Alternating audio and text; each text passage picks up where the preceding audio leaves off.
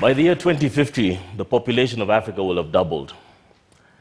1 in 4 people on Earth will be African at that point. Now, this is both really exciting and daunting all at once. It's really exciting because for the first time in the modern era, there'll be enough Africans on the Earth to bully everybody else. I'm only kidding. But it's daunting because we're going to have economies that can sustain this population growth, and many of the people are going to be very young. Now, most governments in Africa have a plan for this economic growth. In Kenya, we call ours Vision 2030, and they're all predicated on industrialization. The thing is, though, that the world is going through the 4th industrial revolution right now, which means that there's a merger of the physical, cyber, and biological worlds. It means that because of massive interconnectivity and the availability of artificial intelligence and robotics, many of the jobs that we know and are used to right now won't exist in the future. So the challenge is a lot greater in many ways than it even was when Asia was industrializing, for example. To add to this, one of the kinds of person that you need for industrialization is an engineer, and they're really in short supply on the continent. If you compare, for example, the number of engineers that those same Asian countries had a couple of decades ago when they were industrializing, we fall far short. And I've taught for a while, and many of the students who are studying engineering end up actually working in auditing firms and banks, and many of them spend half their time doing accounting and so on as they're preparing. Now, I was fortunate enough to do my undergrad and postgrad education in the UK and the US, in countries, environments where there was all the equipment that you required, all the sophistication in the systems. And then I worked for about 3 years in Japan doing R&D for a large firm. And so I was very used to having good equipment and went back home and joined the Faculty of Engineering at the University of Nairobi, wanting to contribute and be on the continent.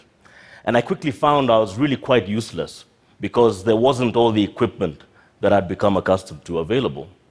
And I was teaching students who I would find very bright ideas in their minds, and they'd be presenting things that I knew if only we had sufficient equipment, they'd be able to really contribute to the challenge of industrialization. So I kind of had to change hats and became quite entrepreneurial and started looking for money to buy the equipment that we required. And I heard about a concept out of MIT called the Fab Labs. These are digital fabrication labs that allow, in a rather small space with not very expensive equipment, people to have access to these tools to be able to make almost anything, as the slogan goes. And so I was able to convince a government official to buy one of these for the university where I was teaching. And immediately we had wonderful results. We saw all kinds of innovations coming through. And for the first time in this context at the university, students from different disciplines were doing, engineering students that is, were doing their lab and practical exercises together in the same space. Normally they'd be siloed. And not just that, but students who weren't engineers at all were also working in the same space. And non-students, people who had nothing to do with the university, were also coming into this space. So you had this rich mix of people who think differently from one another, and this always is really good for innovation. So I was really proud of what we were seeing happening. So you can imagine my surprise when one day the Dean of Engineering came and said to me, Kamau, the students who spend most of the time in the Fab Lab are failing their exams. I said, what do you mean? And I looked into it and he was right. And the reason they were failing is that they'd honed their skills so well in certain things that they were going out into the city and offering services for money. So they were making money. And they therefore weren't focusing on their studies. And I thought, what a good problem to have. Don't quote me on that, I'm an academician. So we needed to scale this, and at the university things were a bit too bureaucratic, and so I moved out and I hooked up with people who in Nairobi were providing spaces for IT experts to share fast internet and things like that. And some of these spaces are really quite famous. They've made Kenya famous for IT. And together we set up a space which we're setting up right now. We've moved from where we were. We're in a much larger space, and we're sort of making available a wide range of equipment, including the digital fabrication tools that I mentioned, and analog tools to anybody really on a membership basis. It's a bit like a gym. So you come in, you pay, you get taught how to use the equipment, and then you're set free to innovate and do whatever it is that you want, and you don't have to be an engineer necessarily. And some of the people in the space are setting up a small company. They just need a space at a desk, and so we provide that at a fee. and others take up bigger spaces and are able to set up their offices. They're further along. Maybe they've got a company that's been running for a certain period of time. And so we're able to accommodate all of this in an innovation space that is really quite active. What you're seeing in this image over here is Douglas. And Douglas is an electrical engineer, one of the people who was really active in the Fab Lab. I think he passed his exams. Pretty sure he did. And the image on the top left is a copper sheet. And he designed a circuit that a client came to him and said, I need this circuit for a pay-as-you-go system. And so this is a model for business that's made accessibility to goods and service for very poor people really much easier because they're able to pay a little bit, like $1 a day, for example, for a specific service. And so this company wanted to pilot a new idea that they have. And so they just need 50 circuits. So they hired him to make them. And what you're seeing him doing there is he's able to design on the computer what the circuit will be and then transfer it through an etching process, that's the image on the top right, and then populate the board using this robot. And so what would normally take him maybe a day or something to solder by hand, he can do in a few minutes using this machine. So he was able to complete the entire order within Gearbox. And this is really important because if it wasn't for what we've provided right now, he would have had to have hired a company in China to do this. And because it's such a small order, it would have taken a long time. It would be a small company because big companies wouldn't take small orders. And even then, if they got a bigger order, they'd bump him off in favor of that. And there's language problems and so on. So being able to do it in country is really very important. And of course, piloting as a phase within the progress of the business idea is extremely important because you can go back and make corrections and so on. In this image, thank you. In this image here on the top left, what you're looking at is a 3D render of a digital fabrication machine. In this instance, it doubles as a plasma cutter and also a wood router. And so the plasma cutter makes possible the cutting of plate and sheet metal, and basically you make a design on the computer and send it over to the machine, and then very quickly and precisely it's able to cut the shapes that you want. But in this particular machine, you can also change the plasma cutter and put on a spindle, and then you can carve wood as well. So this was designed by my head of engineering. His name is Washida.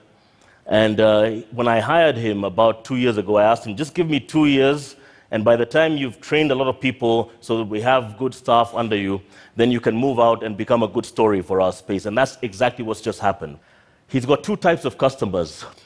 The higher tier customer is a company that's actually using his machine to cut sheet metal for Isuzu truck fabrication in Nairobi, which is being done by General Motors. So we're really proud to be able to say that we have an original equipment manufacturer in Nairobi that's provided what's effectively an industrial robot to supply parts for General Motors. Now, this is really important. And it's really important because the population growth being what it is, a lot of very large companies are looking very closely at the market that's developing in Africa. So in Kenya right now, we have Volkswagen, Peugeot, Renault, we have Mercedes doing lorries, and we've also got Toyota, they've been there a long time. And these are all manufacturers planning to assemble vehicles and in the future to manufacture in the country. Many of them are planning to train lots of people that they'd hire, and that's really important for the economy. But when the magic really happens, when these companies begin to buy their parts that they need for the vehicles from local companies. So supply chain development is something that's very important for us to be able to pivot and to have very productive economies, and that's something we're focused on at our space. This other image shows another class of customer that he has. On the top left, you have these people who are actually using very crude tools to work metal and wood. And Kenya has a population of about 44 million people. The workforce is about 13 million, and about 80 to 90% of those are in the informal sector. And what you're seeing in the image on the top left over there is very typical of semi-skilled artisans who are making products for the marketplace that are really crude. Their production rate is really very slow. The quality of the product isn't high. And so we've teamed Washida up with a bank, and the bank is paying him to train people from this sector on how to use this industrial robot. And the result is that some of them are going to be able to get loans to buy the machine for themselves. Others will be able to go to centers where they can carry their material, get the design done, and take the materials back that have been made really, really fast and assemble them in their own spaces. So somebody making a gate, for example, out of metal may take a week to make just one gate. But with this machine, they might make 10 in a day. So the productivity of a large swathe of our population should be able to jump by a quantum amount quite significantly because of this kind of machine. And that's what we're at the beginning of. So this is really very exciting. This is another person who uses our space. Her name is Esther. She's in her mid-20s, and she came in very passionate about a problem that she explained. She said that school days are missed every month by young girls because of their menstrual cycle, and they're not able to buy a sanitary towel. And the reason that she described was that the manufacturers package these in bundles of 7 to 10. And breaking it down is unhygienic at the retail level, and packaging each one of them is too expensive. So she thought up an idea which is brilliant, it's simple. Why don't we just use vending machines? And she, in a very clean environment, can break down the bundles and fill up the vending machines, and then girls can buy these sanitary towels in the privacy of a toilet, in a public space, in a school, and so on. And she was able to pilot this, and it worked really very well.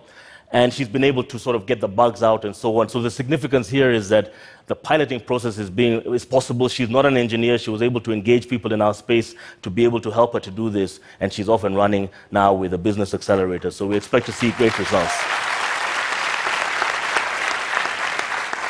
In this image, you're looking at the result of a master's project that was done at University of Nairobi by Tony Nyaga, an engineering student. And he just integrated a solar cell into a roof tile and decided to make it a business. And he joined up with his sister, who is an architect, and they have this business, and they come and present the roof tile to a person who's doing development and say, you can take this and buy it for the cost of just the roof tile without the solar. So they're giving it at a discount, and then they'll build them using the Internet of Things over time, and they'll pay about a third of what the utility charges for the electricity, and they can sell the excess back to the grid. And so they'll make their money over time. And they've been able to do quite a few installments. We were very proud to be able to show this to somebody kind of famous, as you can see there. And this other famous guy actually presented the same idea, but as far as we're concerned, it was after us. So,